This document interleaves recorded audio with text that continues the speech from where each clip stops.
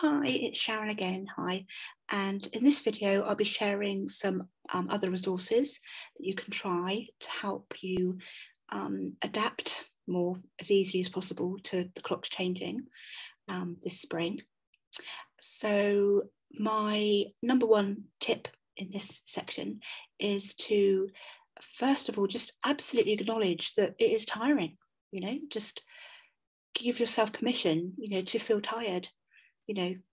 Today, tomorrow, the next few days, it could be a week, just however long it takes you just to kind of catch up, with this imposition of time. Just acknowledge it and just, I think in our society, we're often, we're not encouraged to feel our fatigue, to feel our tiredness. There's this mentality of we have to keep pushing through. That of itself creates fatigue in the body. So first and foremost, I would encourage you just to accept that you're going to feel tired for the next week. Okay. Also, or however long it affects you. So that's the first thing. The next thing is to consider going to bed about half an hour earlier than you would normally this evening, and for the rest of the week, just to kind of try and catch up that lack of that that hour of sleep that we've missed, without going into all the science behind it. But the knock-on effect of that is just massive through the body. So just kind of give yourself, the opportunity just to literally, say you normally go to bed at say 11, tonight just go, okay, 10:30, that's it, I'm off to bed.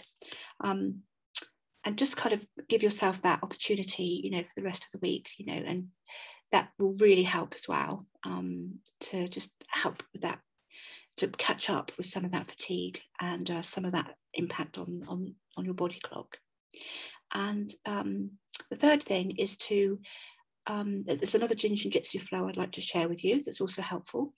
And this one involves, you take one hand and you place it in the middle of the neck. Just find a really comfortable hold. So that's that same side neck. Just comfortably place it there. You don't need to press or massage or squeeze, but just create a little hold there. The hand that's free, I invite you just to, you won't be able to see this, but I'm just placing it on my same side rib cage at the front of the ribs. Dropping the shoulders and breathing out. And when you do this for yourself, just feel how it feels. Just allow yourself just to, connect with your body. And just feel that sort of effect, for you, how that feels for you. What we're doing here is we're holding safety energy lock number 12, and that's all about surrendering and letting go and just allowing and accepting things to be as they are. So that's all about surrendering. The 14, which is on the rib cage, this one helps us to just stay in balance. It's all about being in balance, being in harmony with ourselves. When we do this together, what we're doing is we're helping giving the body a real feeling of equilibrium, balance, harmony. And that's the thing that's been, sort of affected mostly. Okay, and if you want to swap sides, just take one hand to the, as I say, the middle of the neck, and you don't have to be precise about it. You don't have to think, well, where exactly is it? Because already in Jin Shin Jyutsu, we say that the body is precise.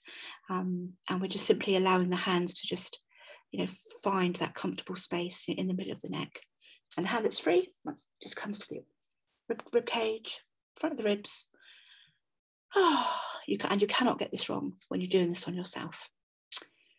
Okay, so hope that's helpful. Let me know how you get on with this, how it feels for you. In terms of how long to spend doing this, it's really up to you. You could spend 5 minutes, maybe just try 5 minutes, and then on one side, and then just try 5 minutes on the other side. If you want to go 10 minutes each side, that's fine. The most important thing with Jin Shin Jyutsu when we do this for ourselves is just to do whatever feels comfortable for us. There's no right or wrong. It's just literally about giving ourselves that gift of time and care. All right. Okay. Hope that's been helpful. And let me know how you got on. Okay. Bye for now.